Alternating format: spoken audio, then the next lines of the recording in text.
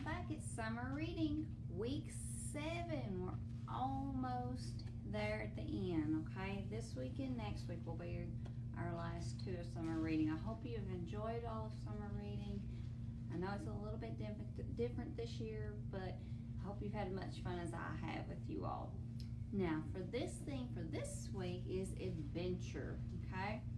So our book for the week is The Kane Chronicles, the Survival Guide. You should have got this in your book bag for this month. Now, like I have said before, you do not have to read any of these in order, like what I post them for each week. It is just the book of the week is what I put it as, okay? So, just enjoy your books, all right? Now, The Kane Chronicles Survival Guide is by Rick Riordan. And so we're going to read a little bit about it, okay?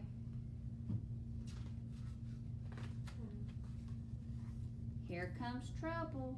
Carter Kane's mother died 6 years ago, and since then he has traveled the world with his bear with me on this word. I have struggled with this word. Egyptologist, Father Julius Kane. Meanwhile, Carter's younger sister Sadie has been living with her grandparents in London. Carter and Sadie meet again one Christmas Eve when their father takes them to the British Museum in London. Here he uses his influence to gain access to the valuable Rosetta Stone. He then performs a bizarre ritual that conjures shadowy figures and causes a massive explosion, destroying the stone. Julius disappears, leaving Carter and Sadie to discover that he has somehow awakened the gods of ancient Egypt, at least one of whom has evil intentions toward them, and it seems toward the rest of the world.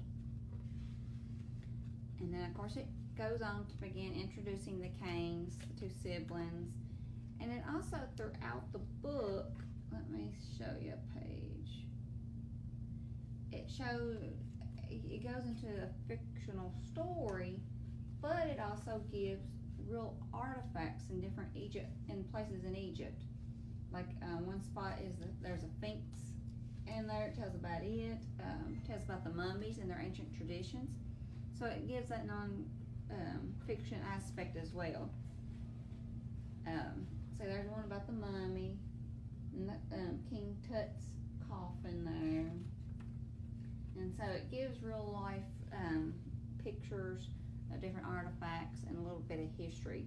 So it's a very interesting book. I think this is my favorite book of all summer reading, just because I like different information about Egypt. It's one of my favorite places, one place I would love to go. But enjoy this book. It is a very small book, but enjoy it, okay? Let me know what you think about it. Now, since we're going on an adventure, I'm going to let you all take an adventure. I have put in your bag as a scavenger hunt. Try to complete it all in 1 week. Take pictures while you're doing it. I put 10, at least 10 pictures. You can take as many as you like, just a few if you want to do that, and send them to me. I want to see you all doing it, so you can post them in the comments below of this video.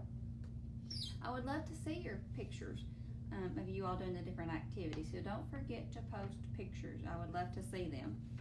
So, but it's very easy, the nature scavenger hunt. It's very, very simple.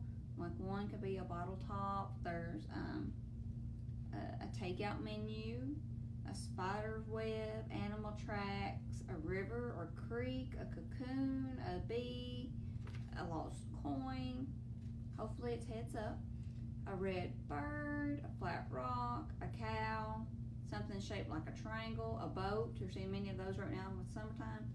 So that's just a few to name off, but there's your scavenger hunt. So have fun with that and enjoy that, okay? Let me know how it goes. Now, our activity for the day is we're going to make, since we're going on our little scavenger hunt, if you go out at night, you're going to need a light, okay? Can't go out at night without a light. So we're going to make fairy garden jars, okay? So what you should have got a little jar. You should have got a little sponge brush. the little hook, I call it, I guess, to hang onto your jar. Should have got a tea light, and all that is when you put your batteries in, it may already have batteries be in it, just flip it on and your light comes on. You should have got a little small baggie of Mod Podge,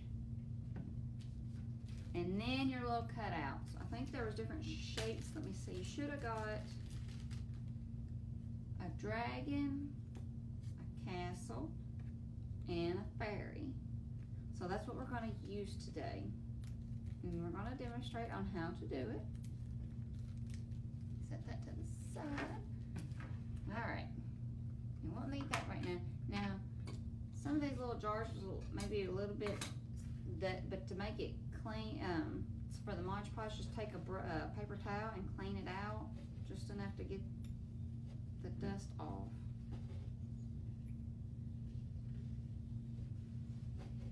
And take a rag or a paper towel, either one you like. Okay. Just enough to get that cleaned. Alright. Now what you'll want to do is you're going to put a little bit on the back of each one, okay? Just enough, kind of like glue. Mod Podge is just another kind of glue, really. So what you're going to do is just put a little bit on the back, enough for it to stick inside of your jar, okay? And then we're going to coat it. But first we're going to stick it just like glue. Now to be easier, you just pour yours out onto a plate. And it'll be easier, but I'm just going to go ahead and just dip mine in there. Like so. I'm going to start with my castle, and I'm just going to lightly coat it. Don't put a whole lot on it, because sometimes it kind of leaks through or seeps through. So just barely coat it, just like so. And now we'll tell you, it will get messy. So you definitely want that rag or that paper towel on hand. Okay. Let's see here. Now I'm going to stick mine. Let's see, slow it down here. There we go. Just about right there. Oops. Now I gotta get, it's going to stick to my finger. There we go. Just like that. Now if you see fingerprints, it's okay, because we're going to cover over on top of that, okay? Now the thing with this glue is that it will dry clear. So, ain't like regular glue. So what we're going to do is we're going to go ahead and do our dragon. Like I said, just barely brush that on. You don't need a whole lot of glue on there. Just barely put any on your brush, just enough for it to get it to stick to the glass.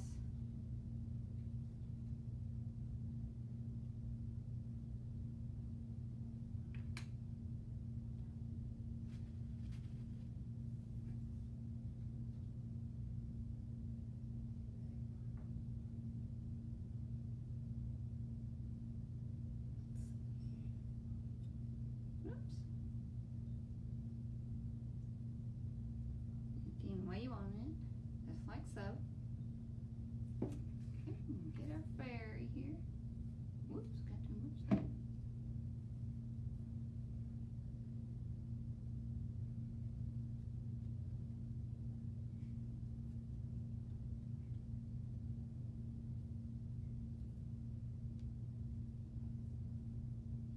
I hope you all are enjoying your summer nights. It's been really nice today.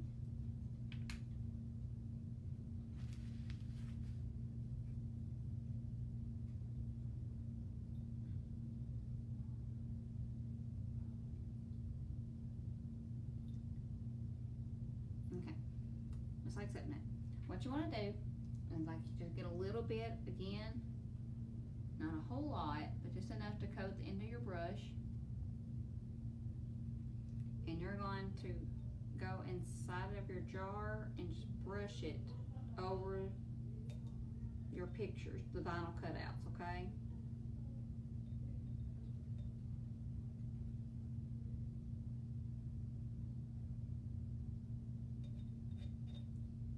And it will get difficult, I'll just tell you just a little bit, but not much. Because you want to coat all the way around, just and down strokes.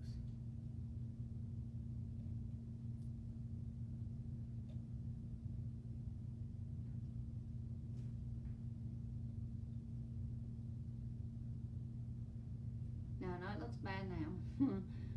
You know, like anything with Mod Podge does, but it will dry clear, so. Now you can use regular, I'm using outdoor, just whatever I grab, so it can be, they've got other kinds, so.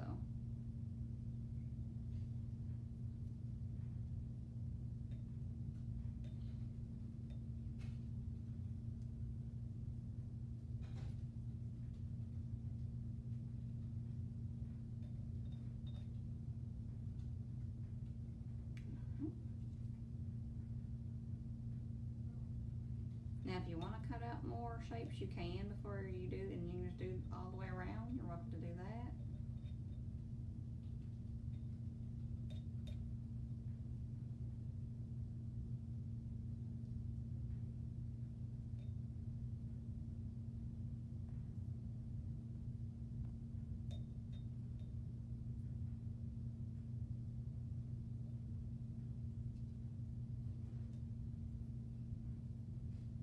Okay.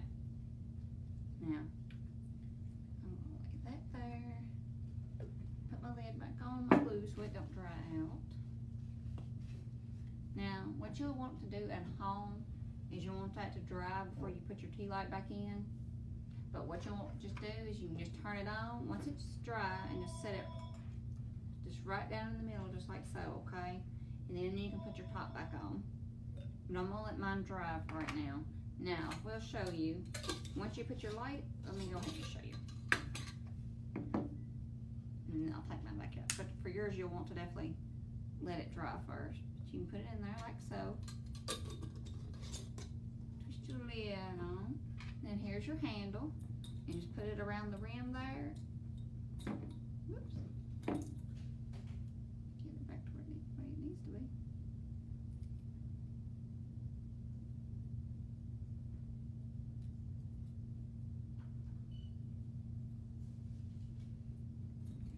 Twist it around. Squeeze it to it. Hooks there. And there you go. You've got your own small candlelight, okay? So you can take this outside if you want to, if you're going to do your adventure outside. And that way you've got your own little lantern. And so, but for this week, that is our adventure. I hope you enjoyed this week. I loved your gnomes, by the way, for last week. You all did a fantastic job on those. Very creative. I love how the different colors you all used. Some of you all really did a whole lot with them, and I loved them. Very good. But I hope you enjoyed those. And then next week will be our last week. Now, I will tell you that you maybe have something coming in the mail this week. Some prizes for participating and some are reading. All of you all want something. So those are coming in the mail to you all. You may have already received them by now. But for the ones that haven't, they're coming to you. But we will see you all next week.